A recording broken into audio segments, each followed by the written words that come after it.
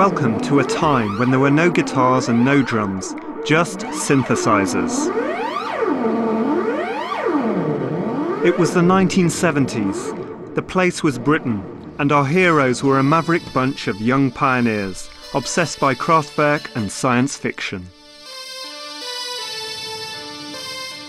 All across the country, these synthetic dreamers would imagine the very sound of the future yesterday. And by the 80s, their dreams would become a reality as Britain went synthpop.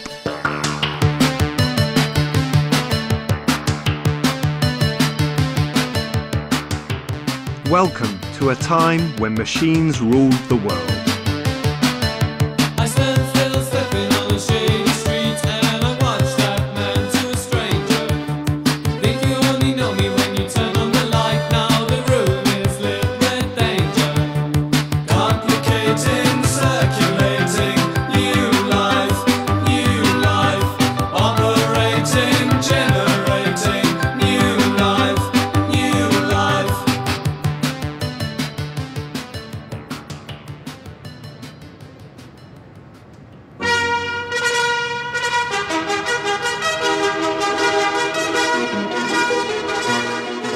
By the 1970s, we were living in the future. Our cities were going space age.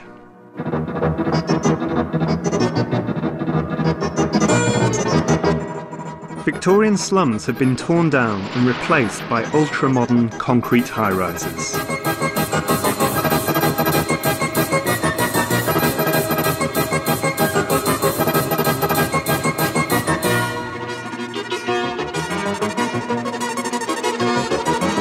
Entertainment also looked to the future. Our cinema and television screens were full of tantalising glimpses of a future that seemed just around the corner.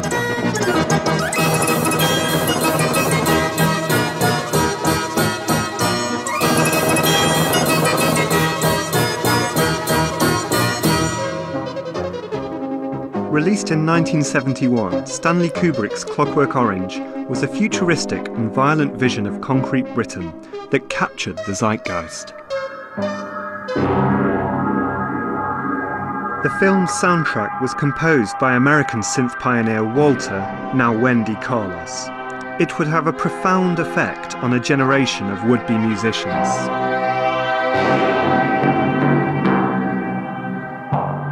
That was probably a lot of people's maybe first time they'd heard electronic music, you know, on the score to that film. It made me forever associate classical music with people getting their heads kicked in, which is kind of a bit strange.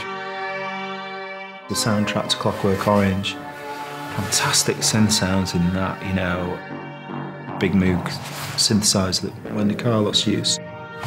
And they were all orchestrated. Well, Wendy, who then said she was Walter, I've never quite worked out what was going on there, was an absolute inspiration, you know.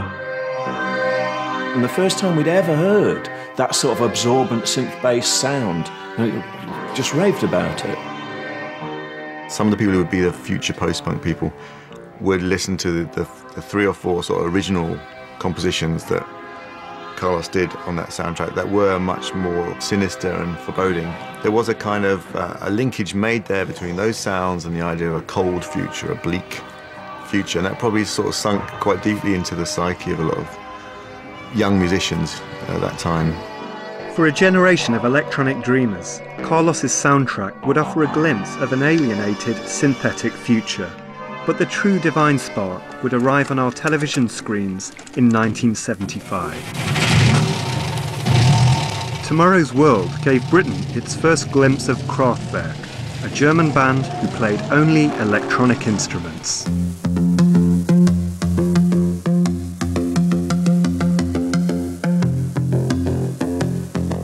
They would invade our shores later the same year.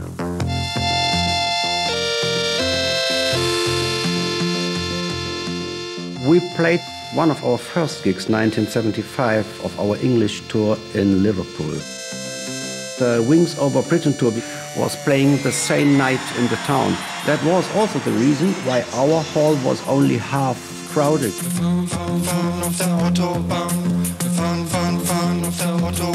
All of our posters were stuck right next to the posters of the Wings, so it made us proud, of course, you know. Amazingly, they came to Liverpool in October of '75, and I sat in seat Q36 and witnessed the first day of the rest of my life. '75 was all, you know, the era of long hair and flared trousers and guitar solos, and these guys all came out in suits and ties. Two of them looked like they were playing electronic tea trays with wired up knitting needles, and I was just blown away. It was incredible. We had no long hair, we didn't wear blue jeans, we had suits on, grey suits, short hair, you know, and we looked like the children of Werner von Braun or Werner von Siemens. And we saw us so, you know, engineer musicians like that, instead of dancing boys on the stage to arouse the girls, you know. The interesting thing afterwards, there was a knock at our backstage door. It was a band. They were called Orchestral Manoeuvres in the Dark. And the leader, Eddie McCluskey, was really astonished and happy that he was meeting us in person. And he said, "You know, guys, you have shown us the future. This is it. We throw away our guitars tomorrow and buy all synthesizers." In terms of inspiring people to not just have a synthesizer in their rock band, but to be completely electronic, I think you can never underestimate the impact of Kraftwerk. Trans Europe Express had the same impact on the synth poppers that Anarchy in the UK had on people who wanted to be punk rockers. Next year, Kraftwerk hope to eliminate the keyboards altogether and build jackets with electronic lapels which can be played by touch.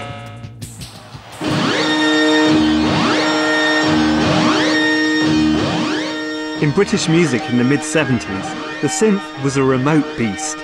Although they would become much cheaper later in the decade, a synthesizer then could cost as much as a small house.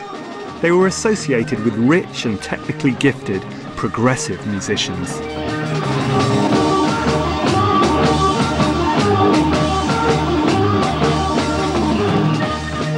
Until punk came along, you had to be Keith Emerson. If you wanted to be in a band, you had to have learnt your instrument for at least 8 or 9 years before you would dare come out and play it. And it was simply the inspiration of The Damned and The Clash.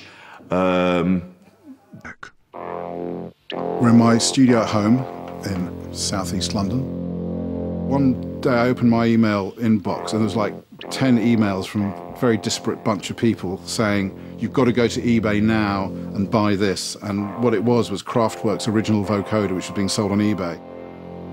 And it was the one that was used on Autobahn. I thought, well, this is the equivalent for a guitarist of getting Jimi Hendrix's guitar that was used on Purple Haze or something, you know.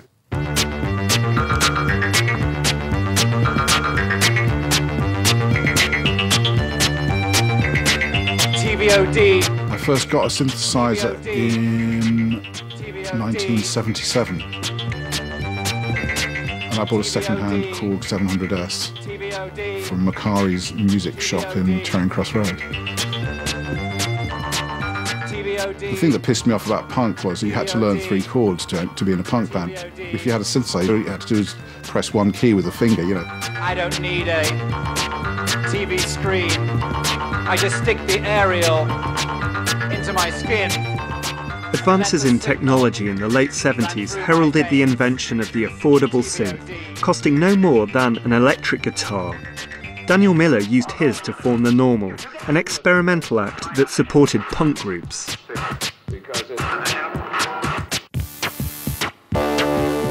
Miller drew on the work of English author JG Ballard, whose Crash was another futuristic vision of Britain.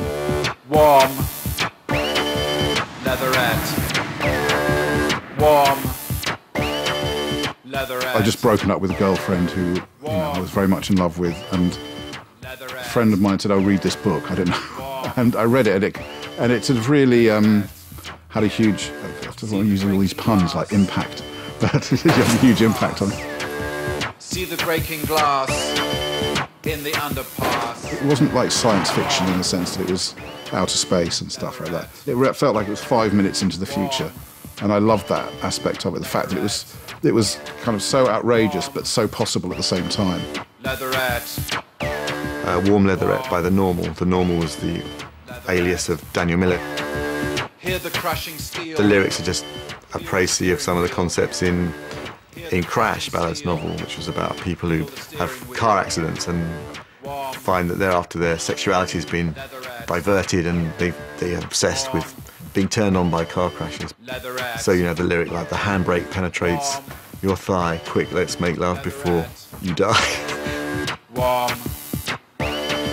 Leatherette. The music was supposed to be visual, you know, like driving along a highway with big buildings either side and going into a tunnel.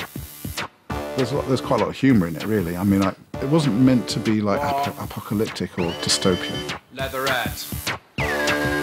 Warm. Miller was one of Britain's first synth punks, and he wasn't alone.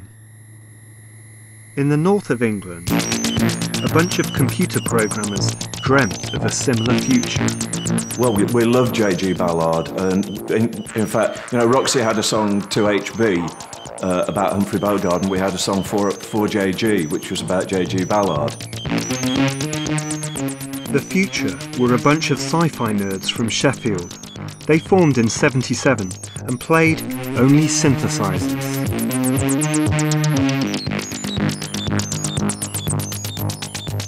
When I bought my Korg 700S in 1976, it was the first time there was a monophonic synthesizer which you could do stuff with, which was kind of domestic level, entry level in terms of price. It was 350 quid, I think.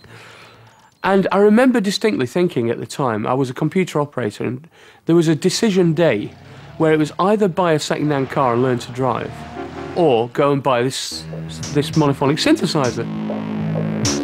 And that proved to be quite a fateful day, because I still can't drive, but I still got that synthesizer. This is a Mini Korg 700S, and was sort of the first affordable synth. A fantastic machine, completely eccentric. Listen to the voice of Buddha. They give you a book of patches with it, and because it was Japanese, that there would be things like Synthy Cat or Funny Frog, you know, and you can't follow why it's doing what it does, but it sounds great. Usually with a synthesizer, you can get it to do something for you that you don't have to be manually good at all. That was why we turned to them in the first place, because no one could learn how to do the guitars either, because we'd all tried. My brother's a great guitarist, and he tried to teach me. It just hurts your hand.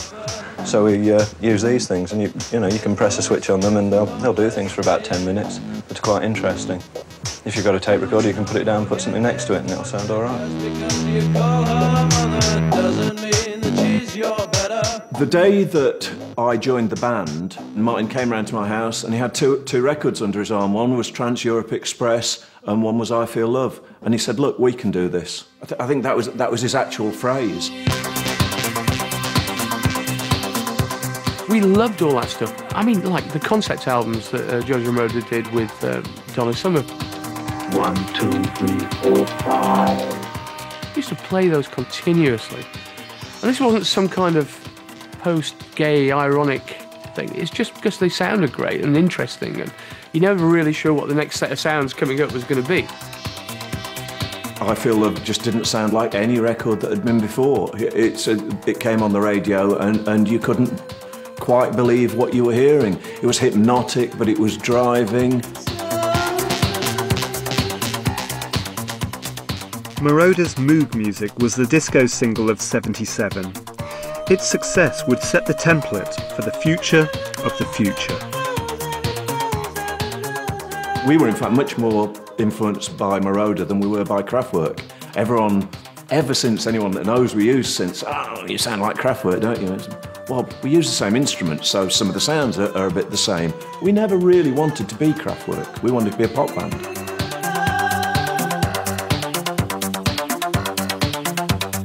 We wanted to embody a sense of futurism without being so literal. And it just so happened a friend of ours, he had bought for him this science fiction board game called Star Force. And it was prodigiously tedious. I mean, it was real geek stuff. and it was impenetrable. You couldn't play it. There was the rise of the Human League or something. And we thought, the Human League, that is such a cool name. No future, they say. The Human League set out to make electronic pop for the modern city. Now is calling. The city is human. Blind you take hope, you're no joke. So your time is due, make fun come soon. We've had it easy, we should be glad. High-rise living's not so bad. The Human League had a totally different spin on synthesizers, where it was much more like this bright, technocratic optimism thing. And in fact, in one of their early songs, Blind Youth, you know, they make fun of people who go on about dehumanization. Dehumanization is such a big word. It's been around since Richard III. Dehumanization, it's easy to say, but if you're not a hermit, you know the city's okay. I'd say most of the brightness came from Martin. Martin's very optimistic, and if anyone's moaning about anything, Martin will go and write a song in the opposite direction. I think I felt a bit gloomy about the concrete jungle and everything, which is ridiculous because I'm a townie. You know, I gravitate towards concrete. If you put me in the country, I would just find the nearest town and go, and I'll be sitting in a bar quite quickly. Blind you take hope, you're no joke, so your time is due, make fun come soon. Unfortunately, British pop music wasn't quite ready for a synth-led group of futurists, just yet. But in 1978, the Human League weren't the only group experimenting with electronics in Sheffield. This is the old Salter Lane Art College, which used to be part of Sheffield Polytechnic in the 1970s. I believe the Human League also played this very place for their first ever live show in Sheffield. Cabaret Voltaire did perform in this very room. Yeah, I mean, we just thought there was nothing for us, you know. I mean, it was all kind of bloated super groups and progressive bands who weren't even from the same kind of social backgrounds, you know. They were probably public school educated, whereas I think, you know, most of the scene in Sheffield was pretty solid kind of working class. You'd find little bits of interesting music within perhaps some of the prog rock stuff where there'd be a weird little synth break. But then, you know, once you kind of start to discover all the German bands, you realise that there were entire albums that were made of electronics. Whilst the Human League dreamt of pop, Cabaret Voltaire were anything but, using electronics to explore Sheffield, a city torn between the past and the future. I remember watching loads of science fiction things in the 60s, like Doctor Who and things like Quatermass. And all these kind of strange things seem to happen in kind of old gasworks or industrial environment. There was another worldliness about it. You might see an alien or a giant blob creeping across the floor, glowing bright green from radioactivity.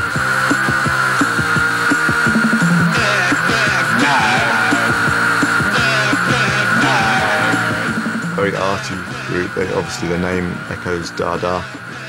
They were really into William Burroughs and his ideas of like control and surveillance. They actually used quite a lot of guitar, but it was so heavily processed it didn't sound like rock and roll guitar. It sounded more like a synthesizer.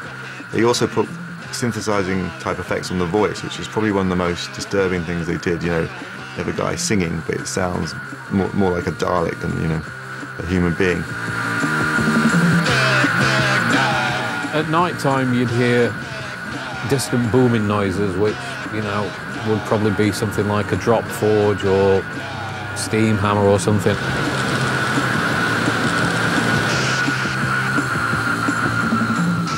You certainly knew that you were on the edge of, you know, heavy industry. Everything in their music was kind of alienated, and, you know, the music that comes from people who are kind of divorced from any kind of natural life, any and natural rhythms, the music for a kind of hostile environment. If I've ever been asked to explain that movement, I always call it the alienated synthesists. And, you know, Throbbing Gristle, Cabaret Voltaire, Joy Division, who were a little bit less obviously synthy. Everyone was sort of like that. We were all going around in long coats from second-hand shops and saying how terrible things were with a synth. Across the Pennines, another pocket of alienated synthesists dreamt of an electronic future in the spiritual home of British pop music.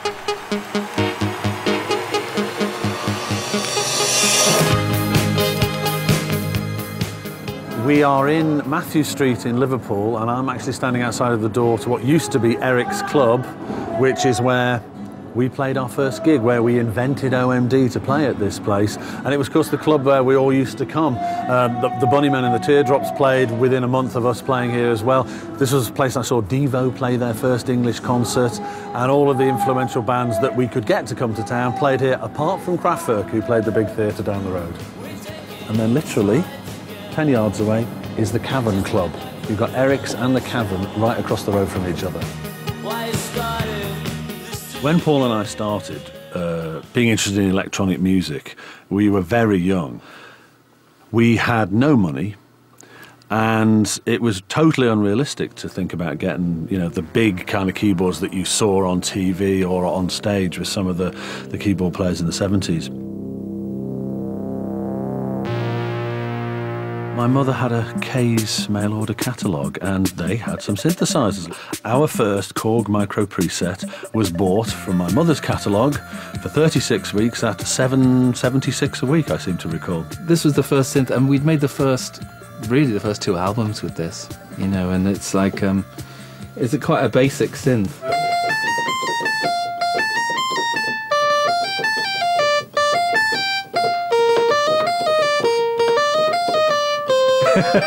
Can you believe that's the record?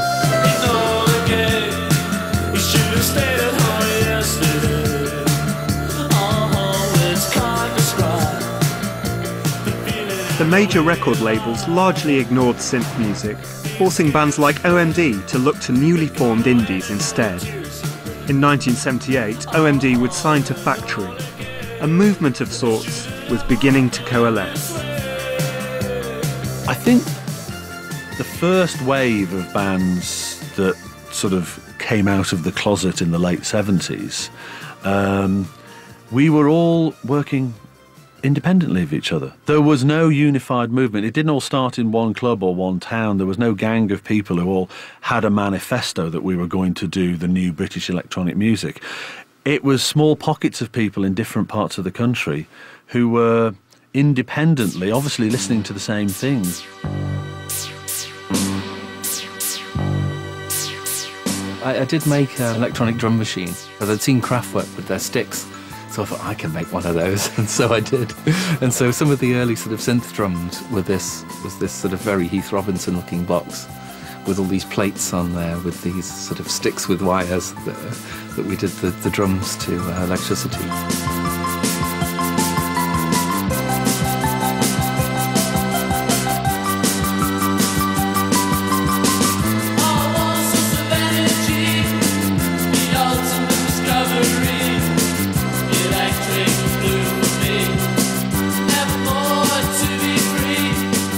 We were horrified when Tony Wilson said, you know, what you do is the future of pop. We're like, pop? Yeah, we're experimental, German influenced. You know, we're not pop at all. How dare you call us pop? We were absolutely mortified. We couldn't see it at all. Totally by accident, Paul and I guess others at the time, had distilled the electronic experimentation and the kind of glam pop of Britain from just a few years earlier into what was going to become, which didn't seem at the time, but was going to become the future of pop music. By the start of 1979, the future of pop music seemed a long way off, as the combined efforts of the Normal, OMD and the Human League had failed to trouble the charts.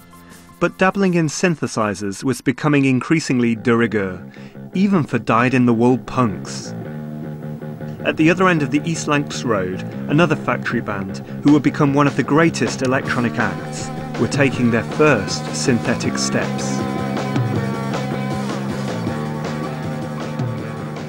The first synthesizer we had in Joy Division was a little thing called a Transcendent 2000, and I actually built it from a load of components. At the time I had insomnia and I couldn't sleep very well, so I used to get this magazine called Electronics Today or something like that, and in it was this synthesizer, and if you were to buy one in those days it was incredibly expensive and we didn't have any money, so I thought, well, this is really cheap, it's only like 200 quid, and how difficult can it be to build it? And it was like soldering components in, by hand. It took about 2 months of doing that, and then it didn't work incredibly well,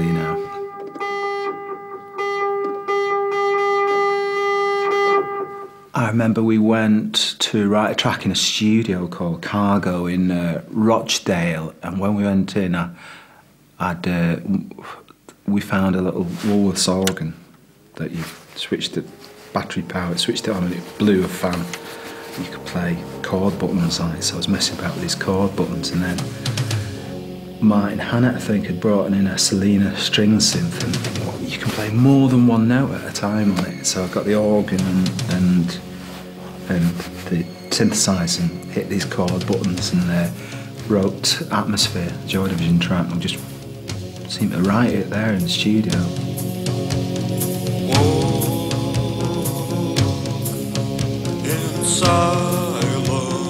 I think we wrote the music and then Ian wrote the words that night and then recorded the vocals the next day, which is amazing when I think about it now. Always danger, endless talking, life rebuilding, don't walk away. Whilst it seemed the North had the lead in post-punk synth pioneers, things were also stirring down south. John Fox was the former lead singer of Ultravox. He worked in Shoreditch, in London's then unfashionable East End.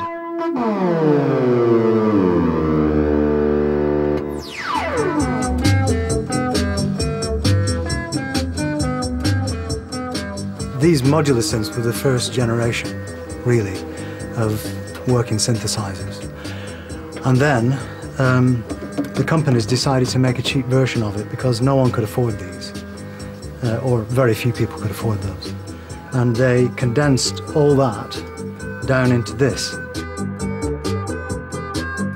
London seemed almost empty in the 70s. I used to walk around the streets and there were newspapers blowing around and a car in the distance and grey concrete walls, and everything seemed gritty and lost somehow, like we'd lost direction. And I wondered what that was about. I wasn't angry about it anymore, as we were supposed to be as punks. I just wanted to make music for it, the kind of music that I could hear. Standing in the dark, watching you glow, lifting a receiver, nobody I know.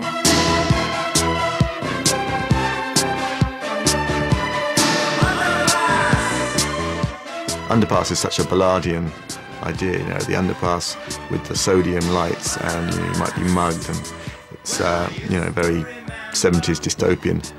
The spectral city. World War something. This was the industrial bit of London that had served the docks and done some manufacturing, and both of which had gone. It was like living in a Quatermass movie, because I realised and discovered that underneath all this area are the plague pits where the bodies were thrown. So that inevitably leaks into the music. That's why a lot of my music's so dark, I think. It's because I come from Lancashire, and where did I end up but in a place even more sinister?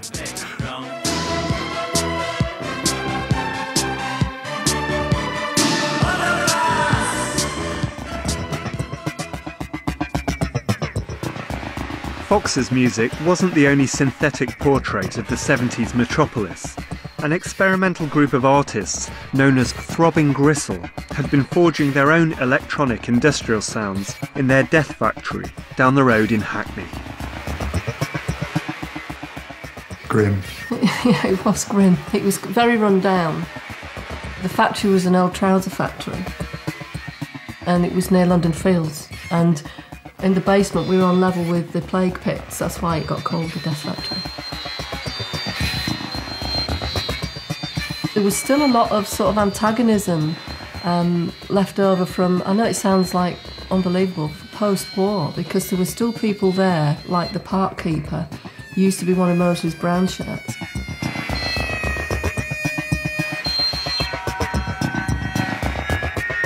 I mean, it sounds a bit of a cliche now, but at the time we were trying to sort of reflect the sounds around us in some weird way.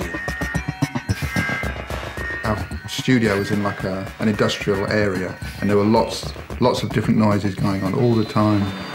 And we were sort of trying to reflect all these sounds and the way they all come together into like this weird mishmash of electronic experimental textures.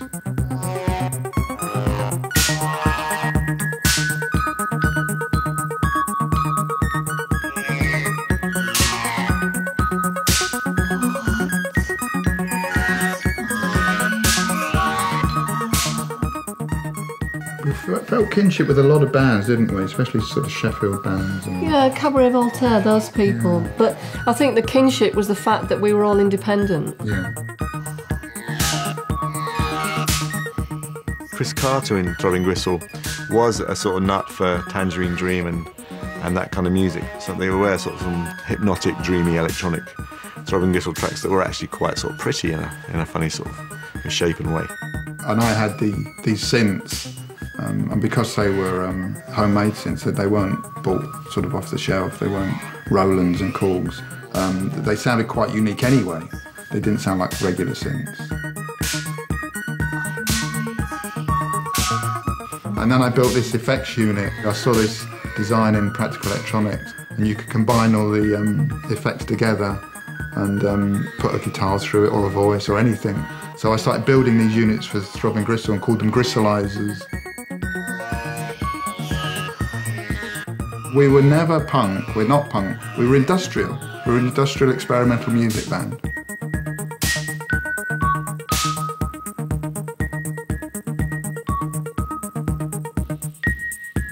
Come 1979, British electronic music was still being ignored by mainstream labels. So Dan Miller founded Britain's first electronic indie, Mute, to release recordings by kindred spirit Fag Gadget, as well as his own work.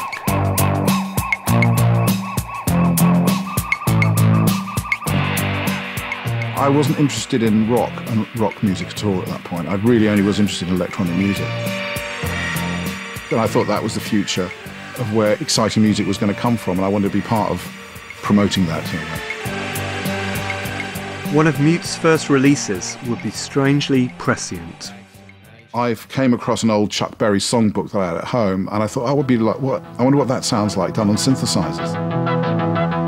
Long distance information, give me Memphis, Tennessee. Help me find a party, trying to get in touch with me. Everyone said, you've got to release it, it's amazing, you know. And I thought, okay, what shall I do? Because I don't think it doesn't kind of fit in under the normal kind of name. And then I just thought, well, what about if there was a group that were all teenagers and their first choice of instrument was a synthesizer rather than a guitar? Because that hadn't happened yet. John Peel, I remember I'd given it to him, and I was listening to the radio. I was with a couple of friends who said, we've got 3 versions of Memphis, Tennessee tonight. One is the original. There are 2 cover versions. One is really terrible and the other one's really great. And I thought, oh God. And fortunately, the way he really liked mine, he played it twice. That was one of the biggest moments of in my entire career in the music. And that's the end of tonight's programme, in which you heard the Desperate Bicycles, the Slits, the Mekons, Alternative TV, the UK Subs and Sham 69. More of the same unpleasant and disorientating racket on tomorrow night's programme. Until then, from me, John Peel, good night and good riddance. Getting your record on the Peel Show was one thing, but nobody was ready for what happened next. What sort of makeup do you put on? I mean, you appear very white. Well, it's all natural, actually. It's Max Factor is a pan stick, and it's 28, which is just natural. It's not a white makeup, it's normal. And then I just powder that with skin tone powder, and then just eyeliner.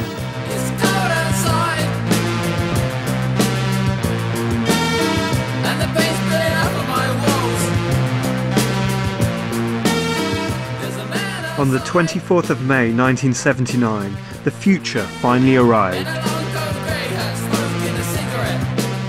He was a punk. He loved sci-fi. He even read JG Ballard. But most impressively, Gary Numan was on top of the pops. I wish magic was real. Yeah.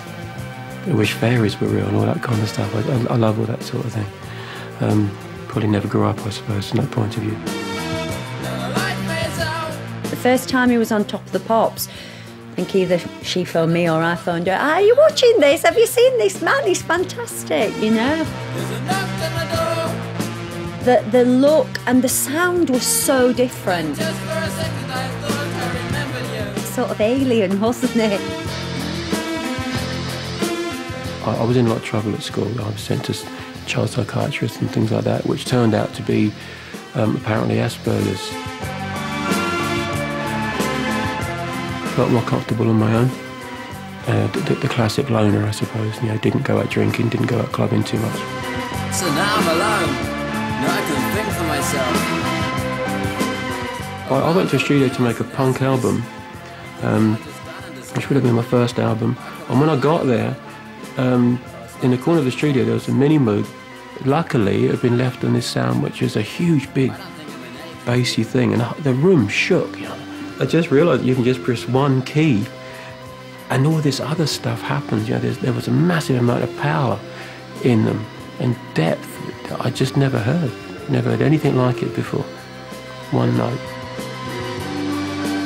People like ourselves and Cabaret Voltaire and the Human League had all just got used to the fact that we existed and there was somebody else sharing our space. And then along comes, you know, who I guess at the time we thought was Johnny Come Lately. Who the hell is this guy from London? Who's on telly and having a massive hit record? Never heard of him. Numan was Britain's first synth pin-up. Hello, Sarah. Hello, Gary. Hello, Sarah.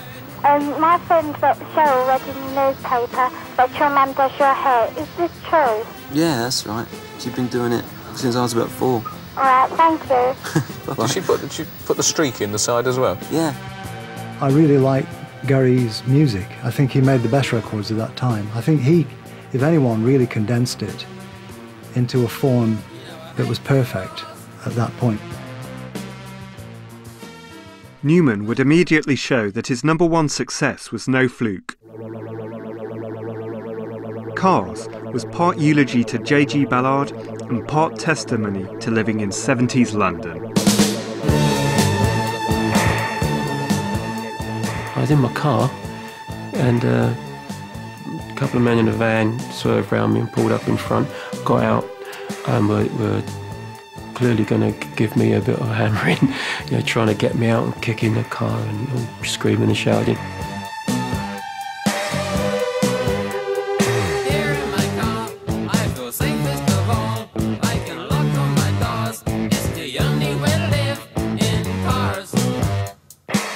I was pretty scared, you know, so I locked all my doors and I ended up driving up onto the pavement and shot along the pavement because I couldn't go anywhere. You know, people obviously leaping out of the way because I was in a bit of a panic.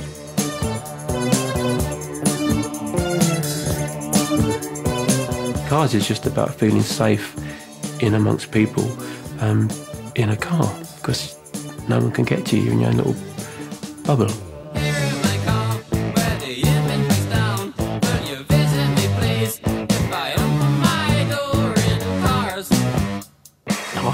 I was gutted when Cars came out. I thought it was really good. All this time we were convinced, just a matter of time before we have a #1 record, because, you know, part arrogance and part stupidity. And then somebody comes out of the blue and does it. With sales totalling in excess of 10 million, Gary Numan was a new kind of pop star. But being at the front of the synth wave had inevitable drawbacks. The Musicians Union tried to ban me for, I think, the first year I was around, because they said I was putting proper musicians out of work.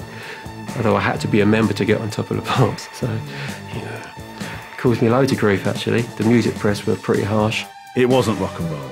It wasn't honest, it wasn't working class, it wasn't worthy, it wasn't earthy, it wasn't real, it wasn't sweaty, it wasn't manly, it was pretentious and pseudo-intellectual. And I am absolutely convinced that Numan's career was shortened by nasty, nasty vitriolic journalism. But again, what they've been before me, they've been punk, the whole anti-hero thing. So not only was I doing electronic music, which I wasn't particularly pleased with anyway, but I'm standing up saying I want to be a pop star, love it. All this anti-hero stuff, I went for that, I want nothing to do with that. You know, I want to be famous, and I want to be standing on stages, and I don't speak for the people because I don't even know them. The decade would end with Numan as the unlikely synth-pop hero come good. What lay around the corner would see the synth transformed from post-punk experimental tool into the pop instrument of choice.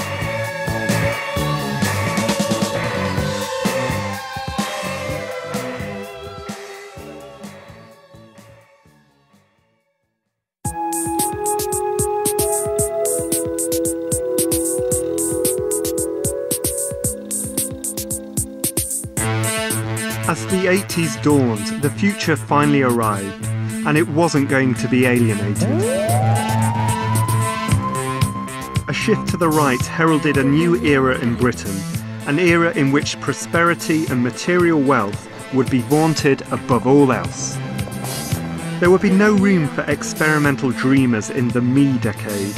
You were a success, or you didn't exist.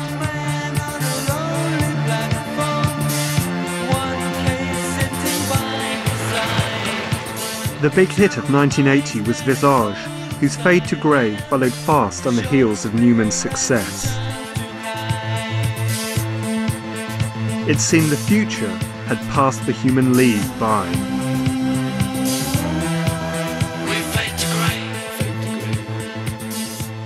I think there were 3 #1 hits. Certainly Dave Stewart and Barbara Gaskin, Gary Numan, and I think the Flying Lizards might have been #1 with Money. And I actually stood there after I think we'd done a couple of LPs, and I thought, we've blown it. We now look like the also-rans, and everyone's taken the idea and done a lot better than us. The best things in life are free, but you can give them to the birds and bees. I want money. That's what I want.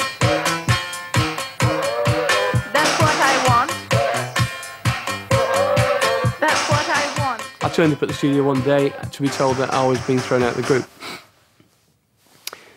And it was a bit like School of Rock, with Jack Black going, you can't throw me out of my own group. We'd released reproduction of Travelogue and done all this touring. There was a nagging undercurrent of dissatisfaction from the record company that they weren't selling as many records as they hoped. I think I'd made a big effort on a photo session, and Martin hadn't even turned up. And suddenly I was hearing these stories that Martin was never ever going to appear on a stage with me again, which I think he only said because that's what Brian Ferry said about Eno in Legends. Whilst the Human League were crumbling, something was brewing in the most unlikely of places. Basildon was a new town. Built for the post-war East End overspill, it wasn't one of pop music's more romantic places. But a bunch of kids were going to ditch their guitars and reinvent synth music as pop. When we were growing up, Basildon was a very violent town. We had the highest crime rate for about 5 years on the trot. But I can remember going back to Basildon and going down to the pub with some friends, and I had, like, you know, black nail varnish. Going to the bar and ordering a drink. You know, I'd totally forgotten about it, wasn't even thinking about it. And some guy just said to me, "What the fuck have you got on your fingernails?" Depeche Mode formed in 1980. They had a spot at their local disco. Well, Crocs was a really ordinary disco. Well, there was a crocodile, yeah. It was quite a sorry-looking animal, but it was alive. They had this night once a week where they play things like the Human League and Soft Cell, and also bands would appear there.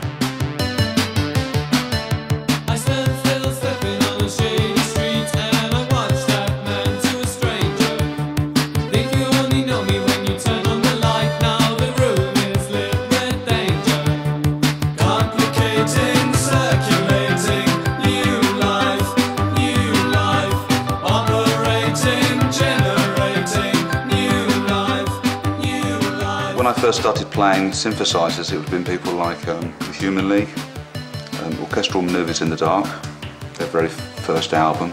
I was a big fan of Daniel Miller's work as the Silicon Teens and as the Normal, and also Fad Gadget, who was on Mute Records. Vince was sort of the boss of the band. He was unbelievably driven. He used to earn £30 a week in the yoghurt factory and save £29.70, you know, a week to save up to buy a synth, you know. He forced the pace. This actually was the original Depeche Mode drum machine that we used for live.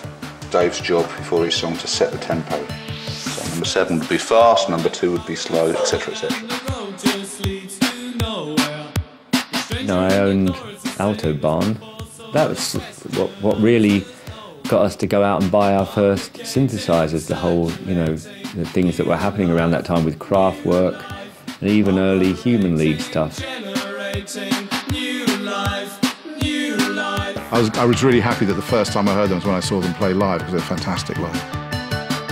They started and I thought, wow, this sounds interesting. It's like 4 little mono synths kind of teetering on beer crates. They had a little fan base with them, and the fans weren't watching the band, they were just dancing. Miller first saw Depeche Mode supporting Fad Gadget in East London. He signed them to Mute. You know, none of us knew what we were doing. By the time I met Depeche, we'd just released our first album. Compared to them, I was an experienced industry person, but actually I knew nothing. You know, they needed a bit of help in the studio, so I think, you know, first of all, I introduced them to some ways of working, using sequencers. They'd never used a sequencer before. Everything was like played by hand. This is the legendary ARP 2600. Bought it second-hand in 1979. It was being sold, one of 3 being sold by Elton John's road crew after a world tour. Been used extensively on all the Depeche Mode albums I was involved with, especially on the first album, where it was really the one of only 2 synths that we used. You can hear it going out of tune on that note there. It's not very in tune at all, but... I'd have this thing under my arm. Fletcher would have a Moog. Martin had a Yamaha, I think, on the train. So when we did our first Top of the Pops, you know, we were on the trains with these, with our synthesizers. You got the train to Top of the Pops? Yeah. From Basildon to... During our pop period, you know, we had lots of fans and a lot of people liked us, but a lot of people hated us. But certainly the 80s was a real old battle royal between us and journalism in general, music journalism. Oh, it was just really, you know, pop. It was, you know, I think I can understand why people hated what we did. You know, looking back on it now, and it wasn't just the sound, it was every TV that we were asked to do, we did. And it didn't matter how stupid it was. You know, there's something very un-British about electronic music, to start with. They want bands to be like they were in the 60s, really. 4 guys guitar, bass and drums, pretty lead singer, skinny jeans, you know, conventional kind of thing. And that's really what sells newspapers, I guess. Playing on my radio and saying that you had to go. I mean, they'd written Depeche Mode off anyway as a teeny bop band, a one-hit wonder. Especially once Vince left, they thought, well, that's over, you know. In November '81, Clark unexpectedly quit.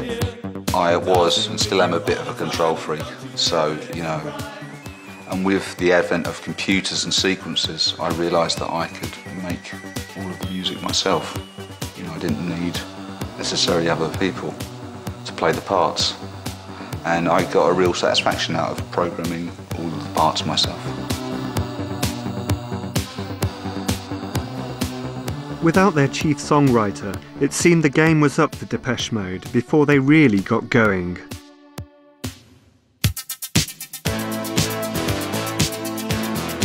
In the same year, a reversal of fortune had seen a new-look Human League finally get in on the pop action, partly thanks to a lineup change that took them out of the pages of the NME and put them on the front page of smash hits.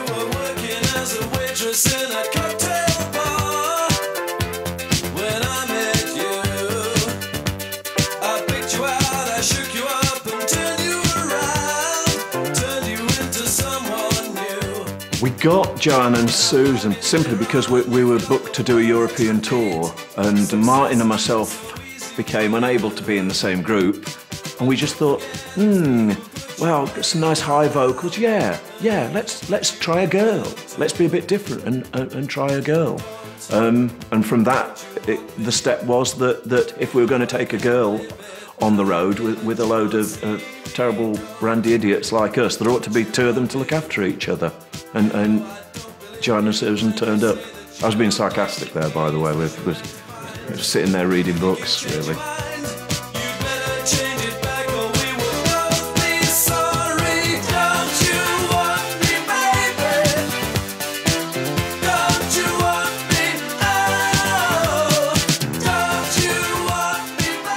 Oki spotted the girls dancing in a futurist nightclub in Sheffield.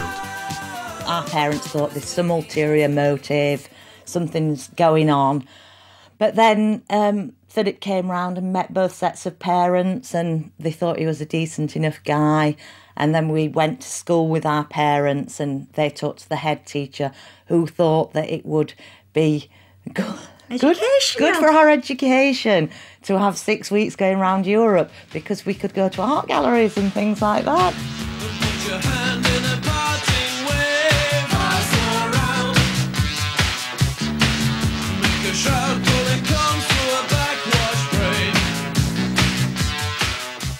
We never went to said art galleries. We did go to a lot of clubs. Yeah, we went to Cologne's Cathedral too. That was about the most cultural thing we ever did.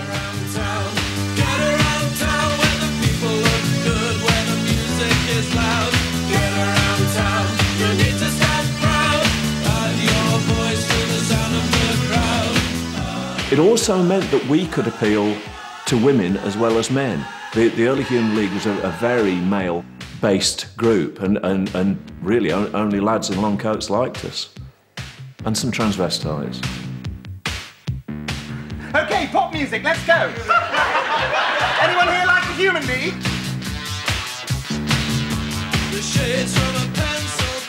Released in '81, Dare crystallised the new synth-pop sound. We did something that could only be done at that stage. While we were doing it, they were bringing the machines in that enabled us to do it. For instance, the very first Lindrum, I think, that arrived in England, came into our studio, and we took the drums off Sound of the Crowd and put the Lindrum on. And without that, probably it wouldn't have worked. I mean, I remember when Martin Rushent got the Lindrum, and it was like a child at Christmas getting, you know, the first fire engine or something, and he was jumping up and down, and all the boys were, you know, like, oh, it's a drum, you know, because before that, apparently the drums had been one of the hardest things to do. And now there was this box that was sort of this big, and you could program it, and they were all very excited, and we were a bit like, OK, boys. Now the floodgates were open, the rush to market swept every aspect of British life in the early 80s. Everything was now up for grabs, including pop music. In an attempt to eclipse his ex-bandmates, former Human League member Martin Ware would cash in on the times with a concept album. We were doing the day shifts, they were doing the night shifts in the same studio. They were making Dare, we were making Penthouse and Pavement. I've never been so motivated in my life, believe me. I said, we're going to make it stylish, fantastic. Finally, the shackles are off. We can start using other instruments because it's, you know, the original manifesto is broken. But we're still going to make it predominantly electronic. And so the idea was that suddenly we're not a group.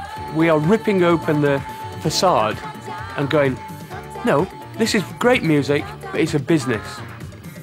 It really is a business. It doesn't matter, Bob Dylan can sing all he wants. He's busy brown-nosing the A&R man behind the scene. Now here comes my job. Sweat and bleeding with the mob.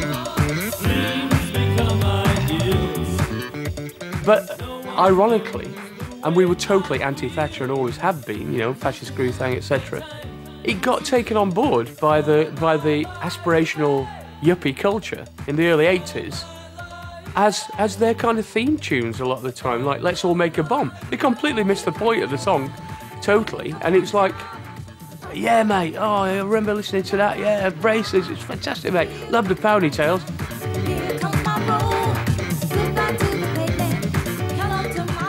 Not everyone wanted in on booming Britain. Cabaret Voltaire were neither into ponytails nor popularity. Their vision of Britain was concerned with the inner-city riots that erupted across the country in summer '81. People say that the special Ghost Town was the soundtrack to the unrest of that year. But a lot of people, you know, alternatively think that Red Mecca was the sound of that. And, you know, I think I've said in the past, somehow that insurrection on the streets kind of found its way into the music.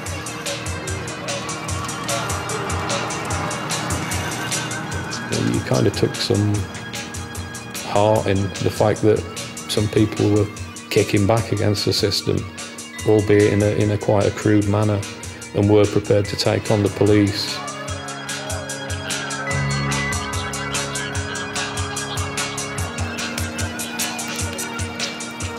You know, we weren't paranoid. This stuff was slowly happening. You know, the rise of surveillance culture, the rise of the, you know, right wing in America, the fundamentalist Christians.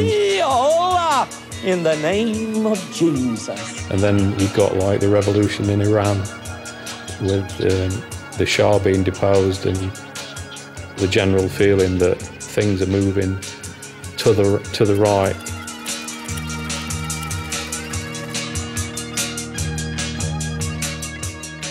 Meanwhile, something strangely synthetic was happening in the sleazy underbelly of London's Soho.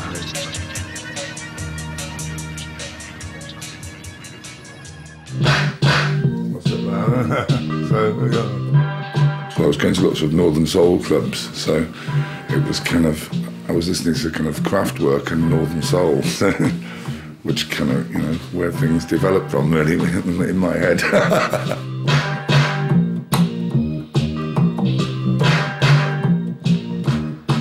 Yeah, I missed it. And when we had the money, we'd come to Soho and just hang around Soho and just getting ideas, which is where the name came from. Sometimes I feel I've got to run away. Non-stop erotic cabaret. It was the Raymond Review bar back in like 1980 or whatever, and that's where that photograph's from.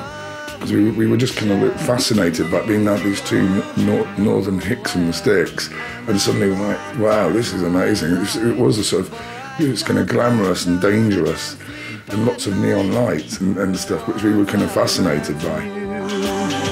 Now I'll run from you. This tainted love you've given, I give you all a boy could give you. Take my tears and that's not nearly all. Tainted love, tainted love. first people doing the electron thing really kind of came the alienation, I am hollow inside kind of thing, like Gary Numan. Then you get this sort of second wave where you've got the sort of cold, glistening synth sound, but the singer's actually very, very emotional. Mark Arman's a good example. He's like torridly emotional. Someone to hold you tight, and you think love is to pray. It's like there's a passionate, super passionate singer, and then the one other person, usually a guy with the synthesizer. And I think almost they're kind of using the synth more as like a miniature or condensed orchestra. Like they can get all the sounds they need out of this one box. So really, it's more like electronic soul music.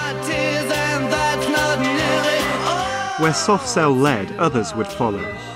Having left Depeche Mode, Vince Clarke would form his own duo with a rhythm and blues singer, also from Basildon. Vince I met for the first time when I was 11. We both went to the same Saturday morning music school. It was a council-run thing where I believe he was playing violin and I was playing oboe. And even though we'd never spoken at that time, I just recognised him for this, the fact there was three of them, three brothers with this white blonde hair looking like little family of ducks going across the road, you know.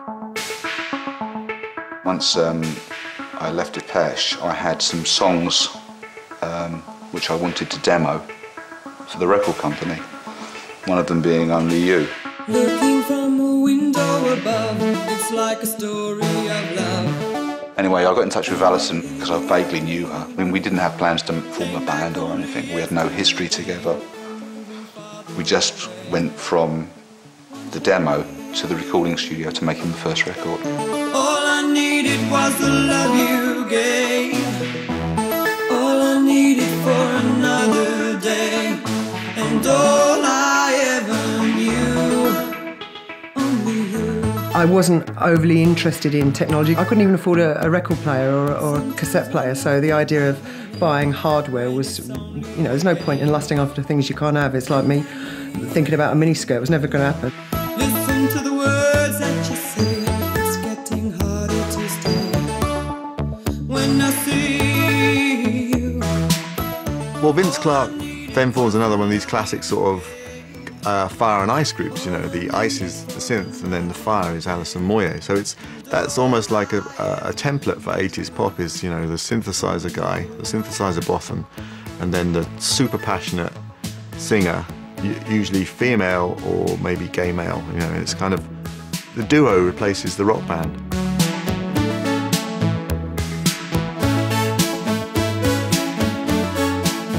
You know, it's an affront to rockism, isn't it? That just the look of those bands, you know. All I needed was the love you gave. But when we first started working in Yazoo, it was like he was effectively suffering from a very recent divorce. It's like these were his childhood mates, Depeche Mode. You know, this was a huge thing for him to go from being a local boy like the rest of us, without a great deal of hope, without many prospects, you know, without any qualifications. The last thing I'd heard about him is he was driving vans for our whites, crashing them and leaving them on the street side.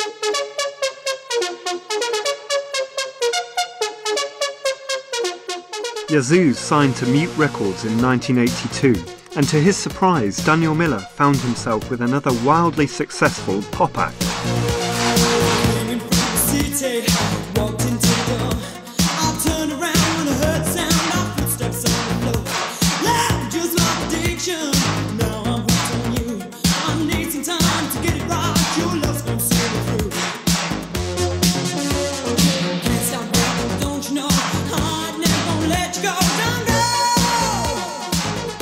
There was nothing right about it.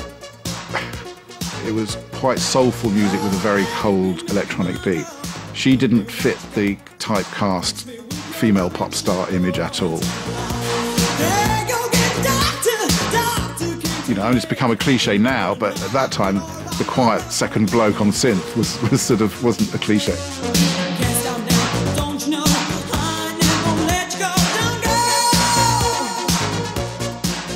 In the 18 months that we existed, myself and Alison never got to know each other. We never went out to a pub to have a drink or, you know, did any of that stuff, any socialising. It was just in the studio working.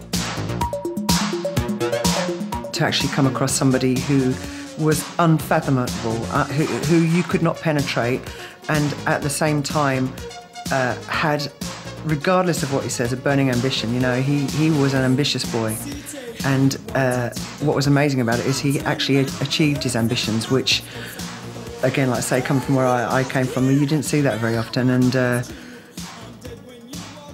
wanted to penetrate him. Not biblically, obviously, but... I just wanted to be in the studio so much. I just, you know, I would have been in there 24 hours a day. You know, it was like being in a sweet shop. Synth pop was becoming increasingly popular and increasingly grand. OMD would enjoy 3 top 10 hits in 1982, 2 of which were about Joan of Arc. We were quite intellectual, you know. Pompous, stuck up our own arses, I guess you could say. You know, we were going on Top of the Pops with Bonnie Langford and Elton John and Cliff Richard, amongst others, and we were playing a song that was in waltz time that started with 45 seconds of distortion and had no chorus and had a mellotron playing what sounded like bagpipes. Well, explain how it works. Well, actually, it's fairly straightforward. It's a musical computer, and as you know, Eric, the right hand is lead instruments with a choice of 18 different ones, and the left hand is rhythms in this half and backgrounds in this half, and it's all been fed onto hundreds of tape tracks. The mellotron is a very, very early sampler before samplers went digital. It was a very analog thing. Here's a French accordion with a Viennese waltz. It was a nightmare to use on stage. We were playing in this tiny town in the middle of France, and the mellotron was completely out of tune because all the town were drawing the power down so much, cooking. The motor wouldn't spin fast enough. Thank you. Well, David isn't a musician, as you know, but I have a professional pianist here who can really show you what the mellotron can do. The number of people who thought that the equipment wrote the song for you. Well, anybody could do it with the same equipment that you've got. Fuck off.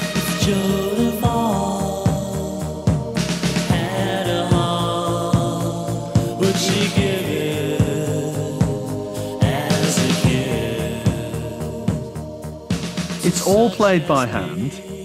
Believe me, if there was a button on a synth or a drum machine that said hit single, I would have pressed it as often as anybody else would have. But there isn't.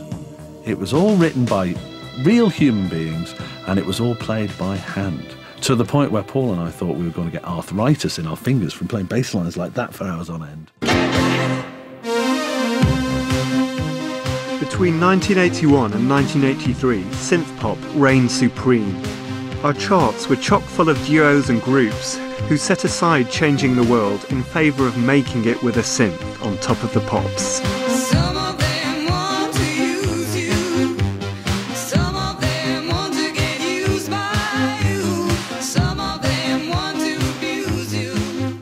You've got to remember that it was the first time ever that someone could sit and make a record on their own.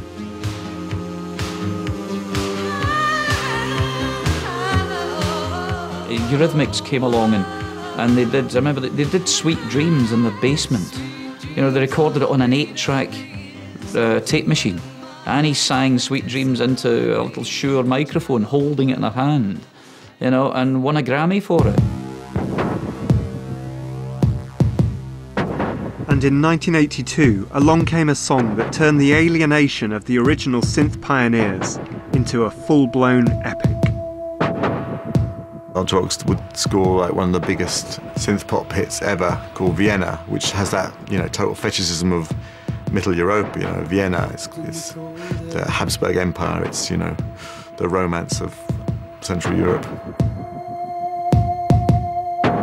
Freezing breath on a window pane, lying and waiting. The movies we were watching and the music we were listening to at the time, all coming out of Europe, and the history that Europe had, you know, Vienna being this beautifully romantic, you know, city, this beautiful place. And you put all that together, and you've got this fantastic image. You've got this wonderful... I'd never been to Vienna when we wrote the song. You know, I didn't know anything about Vienna. You try putting that down on a piece of paper that you're going to write a song that's a 4.5-minute long electronic ballad that speeds up in the middle with a viola solo thrown in. It doesn't equate, it doesn't work. But at the time when you're young and, you know, naive, naivety is a wonderful thing.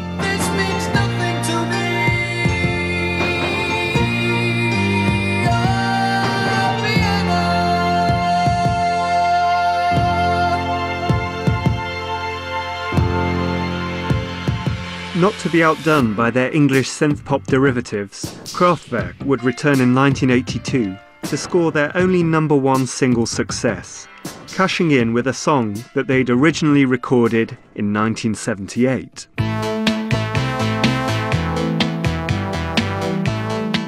With the model that was in England to be a hit, that was a complete different story.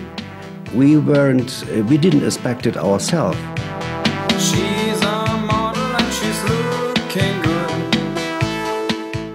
The reason was the following. We had already a single to be played on the radio in England, and it was Computer World. And the man of the EMI London house, he didn't know what to put on the B-side. And he thought, and he thought, and he thought, maybe 2 days longer. And suddenly he had the great idea to put the model from the last album, The Main Machine, on the B-side. And then they sent the single to the radios. And 80% of the radios played the B-side.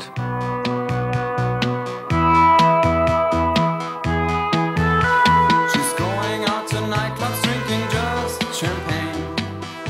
By 1983, Britain had entered an era of conspicuous consumption and greed that made the late 70s seem like a foreign country. The utensils to make percussion sounds, just anything we could get our hands on. We've got this vague idea at the moment, which was used on the demo. We've got this pebble, which we got from the mud. The mud. Yeah, look, white spots, heavy, stinging nails. Anyway, the idea is to roll the pebble on this piece of metal along here, this window frame, thus making this sort of sound. Construction time again really started to see us form, you know, as a basis of what we are today. That was a lot better. Anyway, and the idea is to take that sequence and to make an interesting rhythm out of it, and to sequence it all through the song, you know, so people dance. Depeche Mode pioneered their new sampler-based sound in London's Shoreditch. In those days, Shoreditch was there was not a soul around, but now, of course, with Hoxton, etc., it's sort of like the trendy place to be. But it wasn't when we were at the Garden Studios. It was not a soul to be seen. The Queen construction time again. What is it this time? I remember there was one sound in particular that was us actually hitting a piece of corrugated iron that was the side of a building site, and the sample sort of went like, "Oi!" And there was like the site foreman.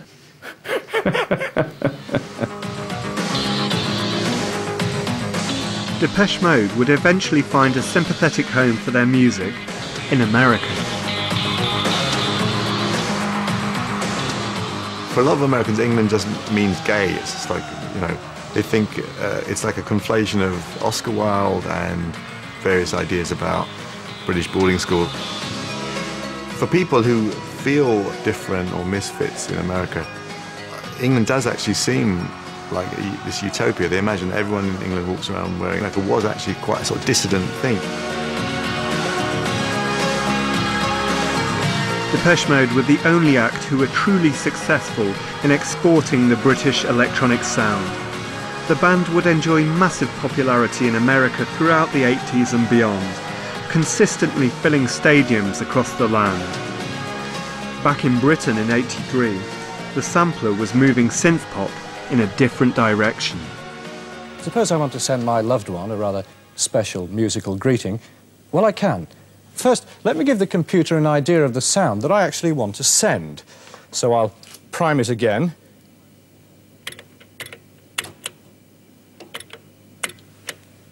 And now I'll speak into the mic.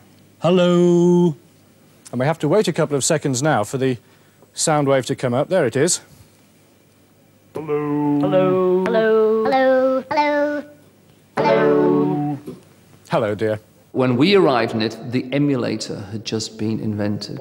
And it was completely riveting because it had James Brown going, please, you know, and you could play it up and down the keyboard. Had a string quartet or an orchestra. It had the famous Beethoven, romp.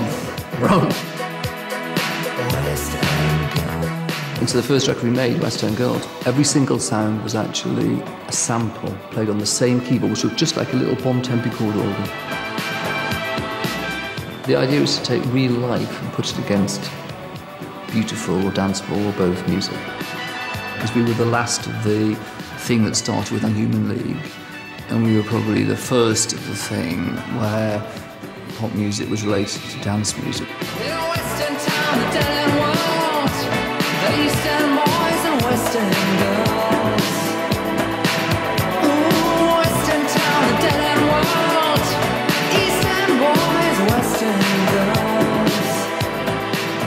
The Pet Shop Boys gave us a glimpse of what the future held for British electronic music.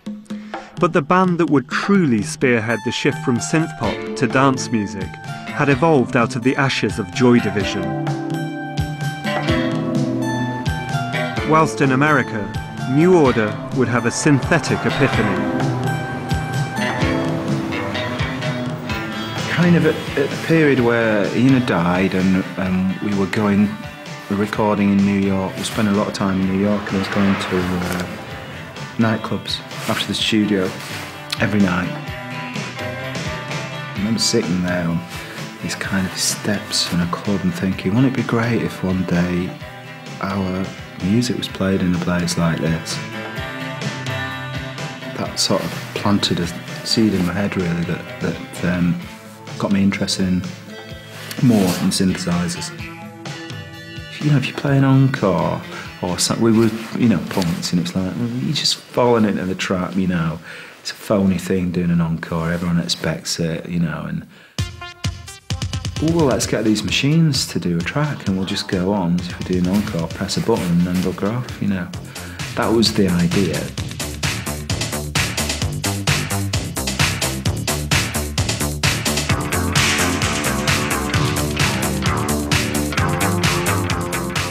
When Blue Monday came out, a lot of people didn't like it, you know, like, what's, it doesn't sound like New Order, you know, it doesn't sound like New Order, what are you doing, you know, it doesn't sound like you're supposed to sound, and a lot of people don't like that, and then it just took off. How does it feel to treat me like you do when you laid your hands upon me and told me who you are? I guess people went on holidays, they would hear it in nightclubs in Spain and Greece and stuff, and then it'd come back, when it came back, we'd buy it, and it'd be a big hit over and over again, you know. Blue Monday's inscrutable club cool would help it become the biggest selling 12-inch of all time. Originally released in 1983, it heralded the future for British electronica, a new age of dance music, unconcerned with pop charts and commercial appeal, would gain a massive following that thrives to this day. For those electronic pioneers who had brought the synth into British pop music, it was the end of an era. It sort of starts, I guess, round about 83. It was just overdone, it was saturated, there was too much synth pop around. It's all very well it was being on a synth, but actually the actual melodies and the way the songs were structured were really pretty traditional and quite trite, you know. It wasn't that inventive as electronic music. Somebody's got their eye on me. Perhaps I should invite him up for tea. Towards the middle of the 80s, there was not so much encouragement from the record companies to do more experimental stuff. I mean, that initial supernova of post-punk was dying away, and slowly but surely the cancerous growth of market-led A&Ring started invidiously creeping up and blandifying and homogenising the musical market, in my view. Well, we were a bit lost by then. It was all a bit... We felt we'd achieved it. We thought we'd proved our point, and it just looked like we didn't have anything left to prove. The commodification of synth pop marked the end of a golden era in which a generation of post-punk musicians had taken the synth from the fringes of experimentation to the centre of the pop stage. Out of the 70s and into the 80s. At the time, it was just really, really exciting, and it was exciting to be a part of a musical movement that had never been done before, that was completely different. It wasn't a rehash of anything. Those early electronic records, I mean, they'd never been done before, so it was a fine time. I only knew you for a while. We were trying to do something new. That's specifically why we chose electronics and embraced every new piece of equipment we could get our hands on or afford. We wanted to sweep away all of the old rock cliches and the stereotypes and the lead guitar solos and long hair and everything. And then what happens towards the end of the 80s and even worse in the mid-90s, everybody decides that guitars are back in, synthesizers are somehow old-fashioned, and you get Oasis. Horror. We'll always be together, however far it seems. We'll always be together, together in electric